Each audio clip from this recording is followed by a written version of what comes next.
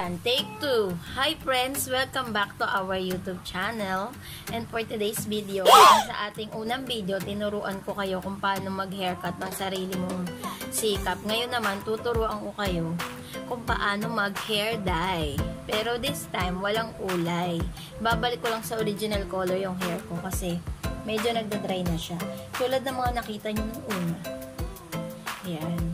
Tulad ng history ng aking buhok, siya ay pina-bleach, pina-reban, ano pa ba yung ginawa ko sa hair ko na nag-cause talaga siya ng too much, So, ngayon, gusto ko naman ulit subukan na ibalik sa original color, which is the black color. And today, bumili ako ng hair blackening shampoo. So, diba? So, bumili ako ng 2 hair blackening shampoo. Yung sabi dito sa direction, kailangan daw, I need to wet my hair. Kailangan ko raw basahin yung aking hair para i-apply dito sa aking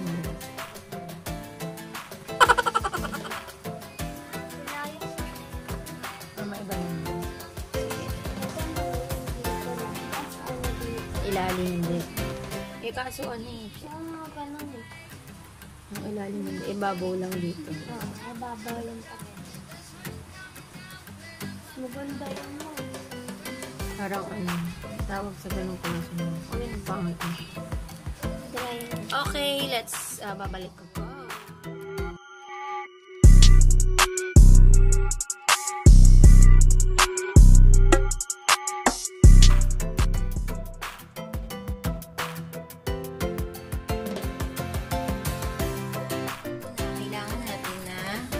Ilagay ang hair blackening shampoo sa isang plastic container na kung saan i-dissolve natin siya sa tubig.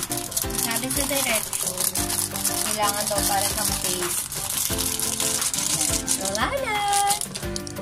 Ayan, sa basura. And then, nalagyan natin siya ng water.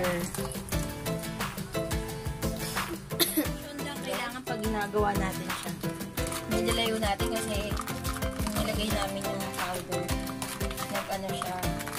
Parang green din. Black. Parang siya. Mahalat. Kaya na-absorb namin. Ang ginamit pa yan.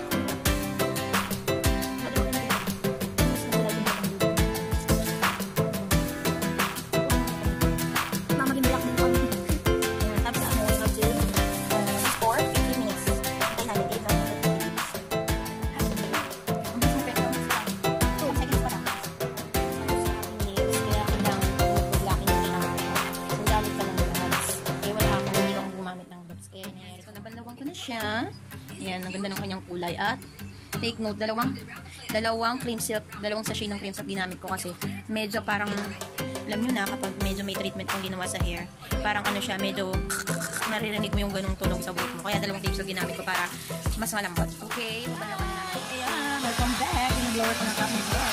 Makita natin talagang nag-block ang lahat. Hindi lang natin kasi medyo makalimot yung buhok ko dahil sa brush ko. Sana all makakalambot. 1 hour later. Ayan, so dahil tapos ko na siyang i-blower after 45 years, ito na yung naging resulta ng aking hair blackening shampoo. Ayan, so sa makalumang paraan kung paano nilalagay, parang nilalagay ng basa, pero mas effective siya at mas madaling kumapit yung hair blackening shampoo kapag nilagay mo siya ng basa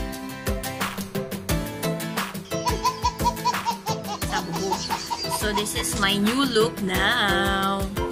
Yan, medyo brownish pa siya ng konti and I like that, effect. Gusto ko yung ganyang effect lang. Hindi ako ng super. Pero yung pinakailalim ng hair, yan. Kasi dalawa lang nilagay kong blackening shampoo. Siguro kung tinatlo ko to, mas super duper black to. Yan.